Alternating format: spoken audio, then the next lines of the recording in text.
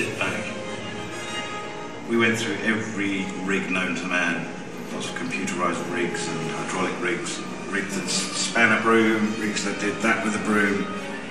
We had made a big Russian swing, which is a very big swing, and you have the guys standing at the end so they get launched through the air. We create the illusion of movement by adding lots of wind and moving the camera in such a way. If that's the broom and you want the broom to fly past camera, the camera swoops in. If you want the broom to appear in shot, the camera swoops back. But there's a limit to what you can achieve because of the stage space and what these actual rigs can do.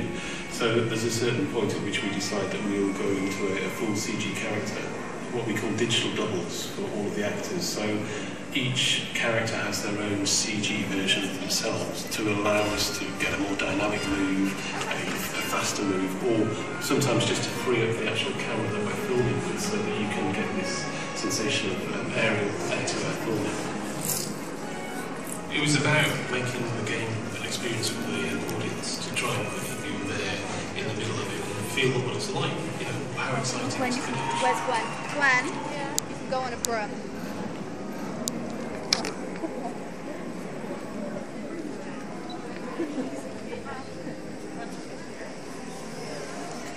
So this is Quidditch.